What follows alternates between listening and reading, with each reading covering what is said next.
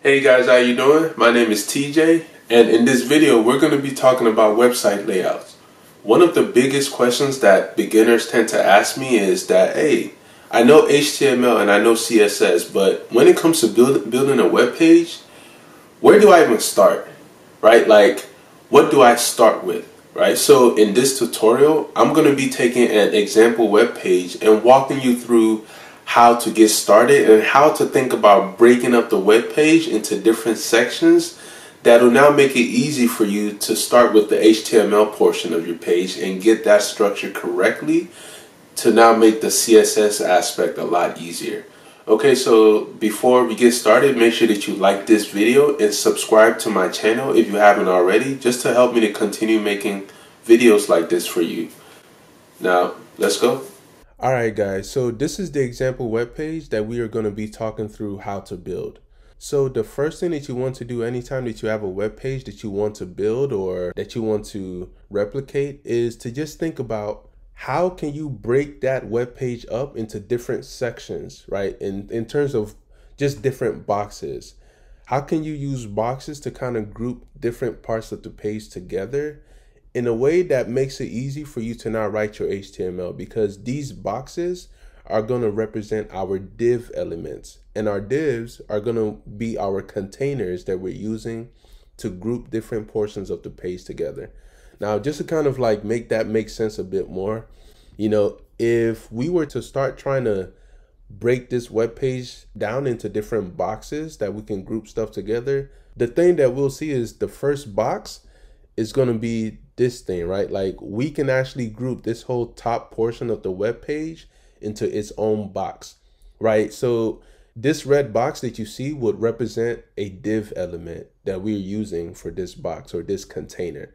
So now inside of this div, you can see that we can actually group this portion of the page into its own container as well, right? So this is now another div element, and the content inside of this div element is where our logo will go. So here, you can either put an image tag with your logo in there, or like they're doing here, you can just have a P tag that says insert your logo here, right? But now on this right side, you'll see that we can also group our navbar menu into its own container, right? So now this red box is a div element, and inside of this div, this is now where we can write the code for our navbar element.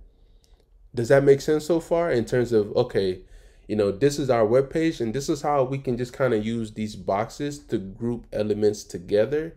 Because now when it comes to writing our HTML code, and you should always just start with the HTML code.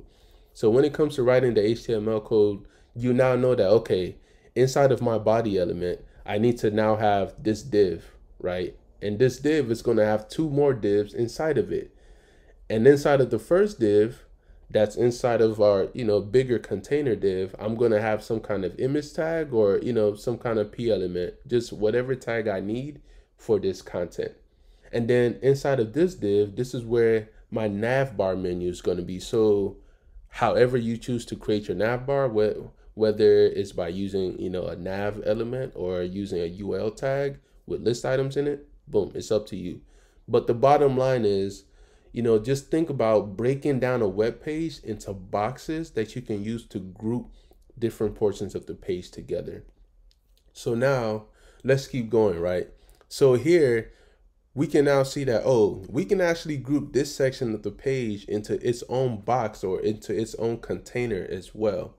And inside of this box, we see that we can further group things together by putting this portion into its own box as well. So inside of this box, this can just be a P tag with all this body of text inside of it, or each of these lines could be its own P tag. All right. But then on the other side, we see that we have this image, and this image can actually go inside of its own div container as well, right? So basically, we have kind of a similar pattern here. We have a big box to kind of, just group that whole section of the page together. And inside of that, we have a smaller box that we are using to group this text portion. And then right next to it, we have another div element or another box that we are using for our image. Now, remember, each of the red boxes that you're seeing represents a div element that we are using as a container to group the different parts of the page together. All right, so hopefully this is making sense, because as we keep going, what you'll see is that it is actually pretty simple. Once you start to group elements together into boxes, it now makes writing your HTML code a lot easier, right? Because the first thing you can do is to just write all these div elements. And then once you now have the div elements, you can now put the content inside of them, okay? So for this portion, we see again that, we have a similar pattern where we have a big box that we are using to group this whole section of the page together as one. And inside of this box, we can now group this portion of the page together. And we see, inside of this div, this is going to be a heading tag, and this is going to be a p tag that we have this large body of text in, right? And the same thing is right on the other side of it, right? So we can actually group this portion into its own box as well. And the content is going to be a lot similar, right? So this is going to be a heading tag here. This is going to be a p tag, and this is going to be another p tag. And this last portion is where it kind of gets a bit more complicated a bit, but the same notion carries, right? Like, how can we break this web page down and group it into boxes that make it easy to section our page, right? So down here, we know that we can now have this big box to section this whole area.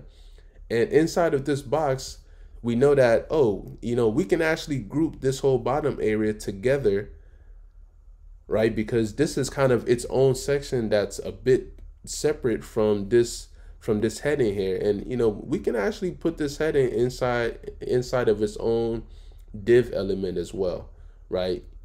You can do that, or just leave it as like a H2, H3 or something, whatever. But inside of this box that we have these cards in, the thing that we see is we can actually further group the content inside of the box, right? So each of these things, or each of these cards, can actually be in their own divs, right? Because, you see this smaller box here will contain an image tag. It'll contain a heading, a p tag, and a button tag, right? So, and we see that this same pattern carries out, right? So each of these will be inside of their own div element as well,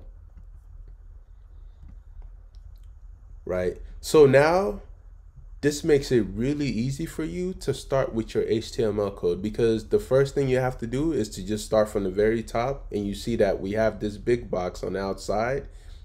This is our first div. So you now write that div, the opening and closing tag, and the next thing you put is the second div inside of it. And you know that you also have another div. So you now have a div with two divs inside of it. And inside of the first div, this is where you put your insert your logo content. So you can put that inside of a p tag, or you can actually put a logo, an image tag.